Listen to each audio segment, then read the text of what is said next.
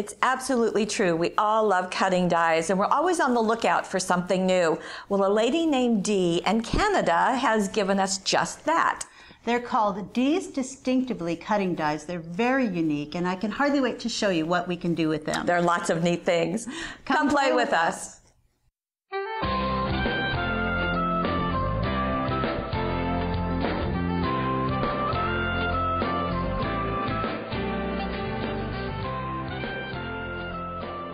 Now here are the first of Dee's distinctively cutting dies. A cut above is another part that she says.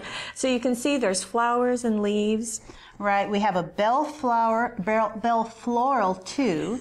That number 2 just tells you the number, the description of what it is. Right. Floral leaf set 2, bell floral number 1, floral leaves, they're called small leaves actually, and a hummingbird. Right, so we're going to show you each of them and show you some of the techniques. So I'm going to scoot these over, and let's bring in our first project, which is that beautiful hummingbird. Isn't it beautiful? So this hummingbird was cut out, each of these individual pieces, which I'd kind of like to show you the individual pieces. Oh, okay. Well, here's the cutting die. You going to bring the pieces in? Right. I'll bring the pieces, and that's what they look like. They actually come connected. We've used these, so we've disconnected them. They're very easy. You just sort of bend them like that to break them apart. And then they come in these separate shapes. To construct that hummingbird, you're going to use the body, and then you're going to use this upper shape that can be set glued or foam taped right on top of there. Then you add the wing, and then there's a little bit of a wing topper there that adds a little bit of dimension to that wing. And that's how it's done. Ooh, that's pretty. Those are done on shimmer sheets, actually. That's gorgeous. Well, and these were done on a combination of the blue fireworks holographic, which I think is just spectacular, and then the suede. So you've got the shiny and the texture, just beautiful going in there. And isn't it beautiful? And then that small leaf was used also. And that's one of the other cutting dies. Okay, and it actually has 2. Right. And like I said, these are connected. We left those connected, but you can pull them out, break them apart, and use them individually. Break or cut. Break or cut. And then that's what they look like separately. This was done on the glimmer paper, which you see on the card. Right there. So these were the 3 that were chosen for the hummingbird and the leaves. Let me bring this back. This is just gorgeous. So you can cut out lots of those little leaves and layer them underneath those beautiful flowers. And here are the petaloo flowers. This is, let me see, this is the antique gold, so you can see that going in there. Right. I love that the whole thing was put on top of another cutting die. And this is one of the, which one? The 2 oval doilies and mats cutting die. So you've actually got the oval doily there on black cardstock, and then in ivory cardstock, the mat that goes with it. So it's just beautiful. And what I appreciate about seeing that other color combination in this one is just it just opens the variety that you can do. If you look, I love this little touch. So black jewel dazzles for an eye on the hummingbird right there. There you go. And if that doesn't work, you have 539 more that you can envision there. This was also done on the rosemary and thyme paper pack. The 8 6x6 papers. Right, the 6x6 papers. So you just add a little bit of jewel border dazzles at the top and the bottom there. I have a feeling those small leaves can just be so useful in so many things. And on the inside, just a little touch. Isn't that beautiful? Very nice.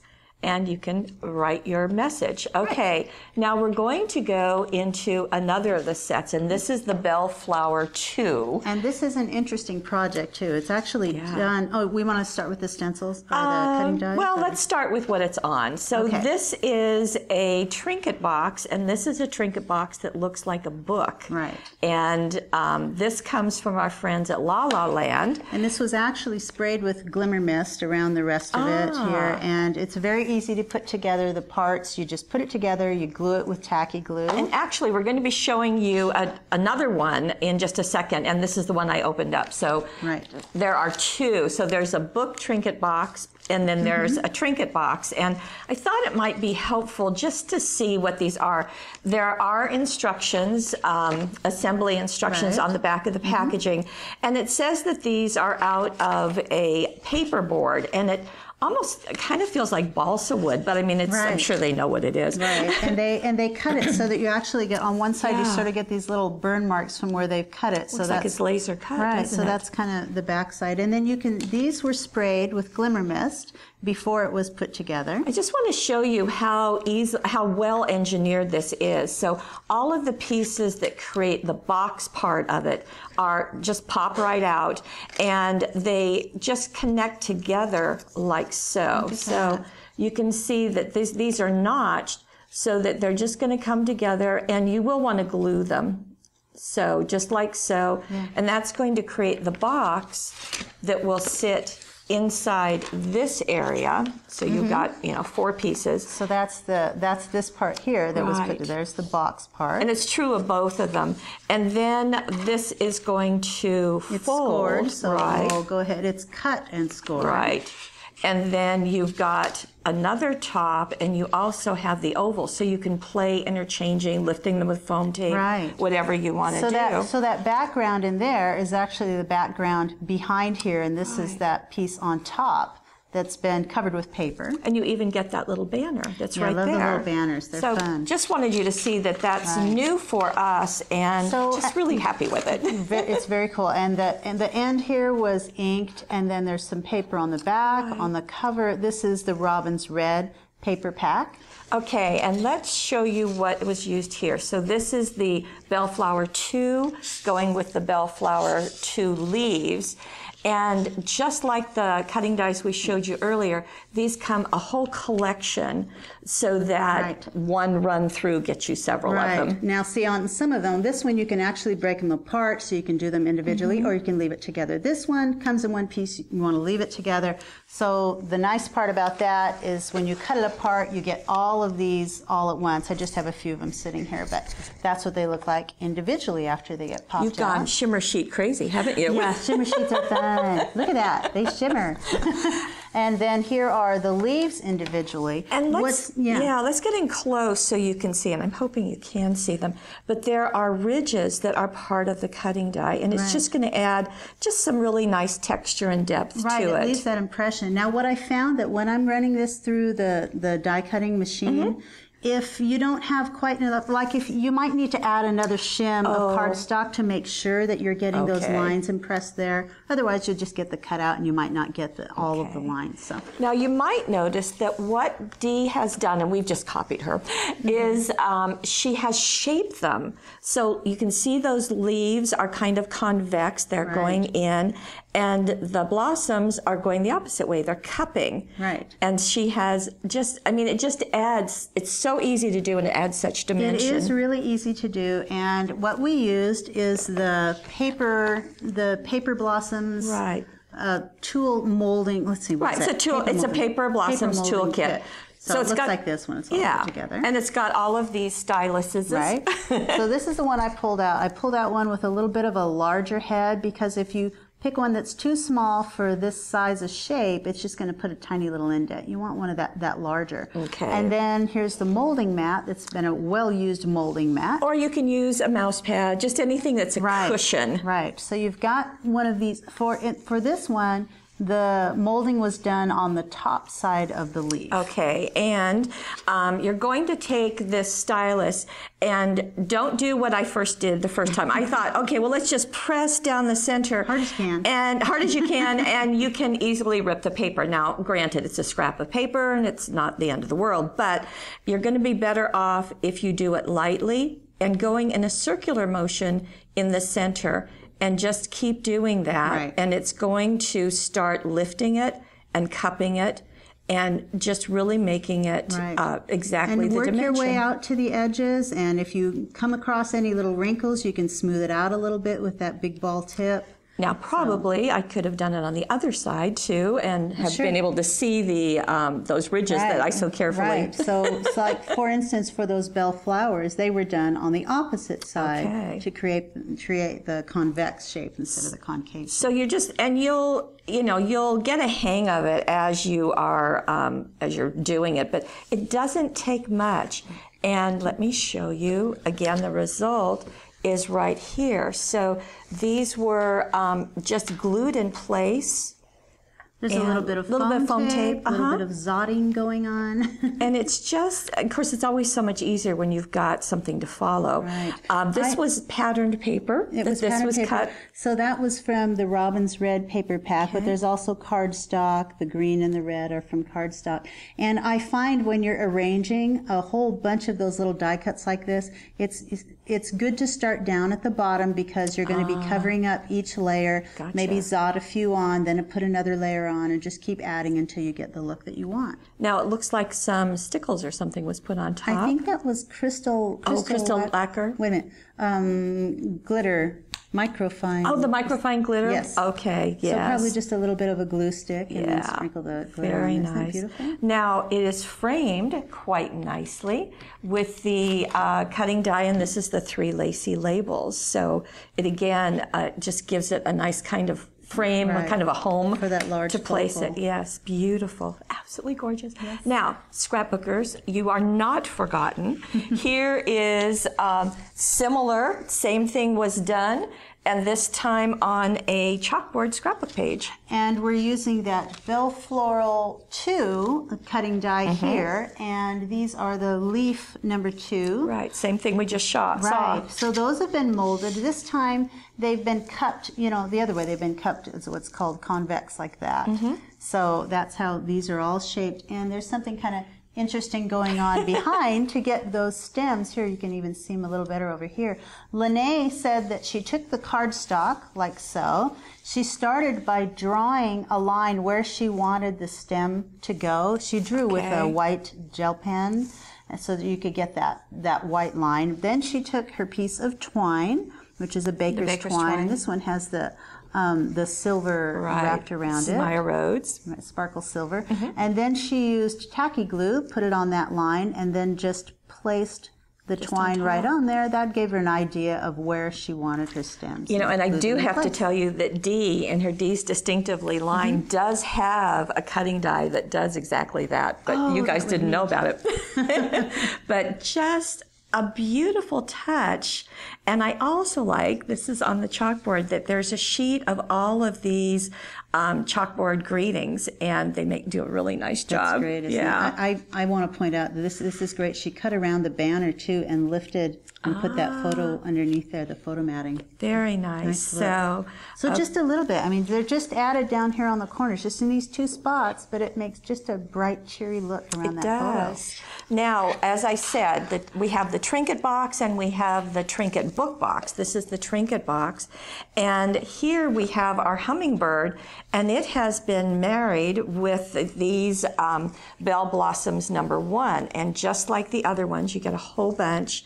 And these have 2 different types. You can see there's a cap as well as the bell blossom. Right. So the after you use the cutting die, you're going to get a piece that looks like this because they all came out together. Right. But I did it twice so I could get 2 sets of them. And then you have right there the blossom itself, and then you have the little cap that, if I turn that over, and you can set that right on top of it, like so.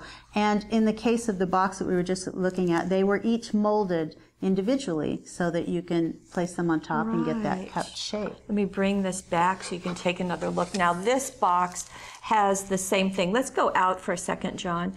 Thank you. And you can see it has that nice oval. You get the little banner as well as the box and all the pieces. Now, in this case, okay, now, John, we can go back in tight. And you can see that not only that bellflower, but also these small leaves were used. And again, the 2 of them. And they were used on the tanned suede. So so is the hummingbird. That's the tanned suede. Isn't that great? A little bit of, looks like blue or teal jewel dazzles. We've got the eye again. Just beautiful. And now this hummingbird was just put together. It was just glued together. It wasn't foam taped together. You can certainly do that, add a little more depth. And you can certainly shape that hummingbird. And we've not done that, but I think it's gorgeous. So, and I think it's fun also, you know, I would kind of in my head not think of the brown for the leaves. Right. I would obviously go to green, but it's lovely in those tones. It just adds a really nice. Oh, I love the jewel dazzles, the little tiny jewel dazzles. And this is that comes with the box. There's that label, and it was painted with distress paint. Right. Now, so I think the cupping and doing it's something that you can do really fast and do the layering and really make quite a statement. So whether you want to do it on a card, scrapbook page, do the trinket boxes, or how about, are you ready? I'm ready. Ta-da! This is wonderful. I think of it as a phoenix. Going back to my... When I made this card, I was thinking about, okay, we have a couple of things that have the bird with the leaves going around. And so I wonder how I can use those leaves with the bird as the bird. And so that's where I came up. The long leaves, so the small leaves, the long pointed ones, are used for the tail.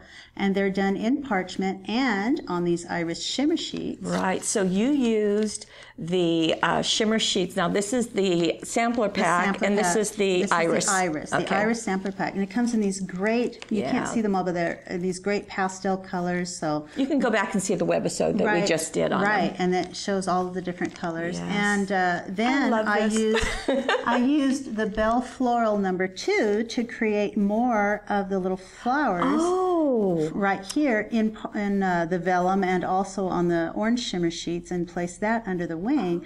There's a little more to this. On the actual bird, I cut out, here's the bird body shape. I cut it out in pink. Can you see that? Then I cut it out again in white and offset the white a little bit to give it just an edge on this side.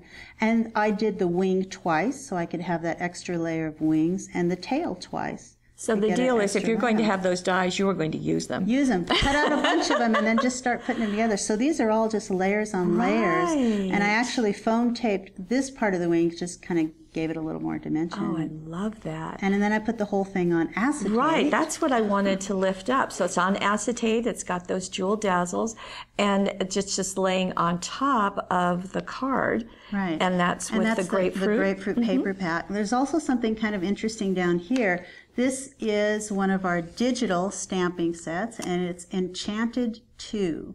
So it's got lots of images on that stamp and cutting set that you can download and print. And so this was printed, and I talk a little bit about the technique I used, which is when you download the images on just a plain old photo editor, you can change and add effects like a shadow. So I added a shadow to it before I printed it. One other thing I wanted to point out, since acetate is over the top, the acetate stops at the fold of the card. And what you've done, why don't you explain it? Well, I used Ultra Tape, first of all, and I used Ultra Tape to attach the acetate to the card, and then I just covered the edge up with border dazzles. Now, the Ultra Tape comes in 1/4 inch and 1/2 inch, and it's just super, super sticky. The orange is a liner, so it pulls off. It's actually clear. Double-sided, and it works really good with the shimmer sheets. That's in particular why I use the Ultra Tape, because it just kind of needs something a little more sticky. I just love this. I think it's absolutely glorious. So, Harry Potter with Phoenix, with the shimmer sheets, with the trinket boxes, and with the card. These distinctive dies. They certainly are. Oh, you want to go inside? We didn't go inside? We didn't go inside. Oh, look. So just a few more of those little cutting dies as an accent, and that's another one of the digital downloads. Very nice. Beautiful. Well, it'll be fun to hear what Dee thinks of all of this. Hope she likes it.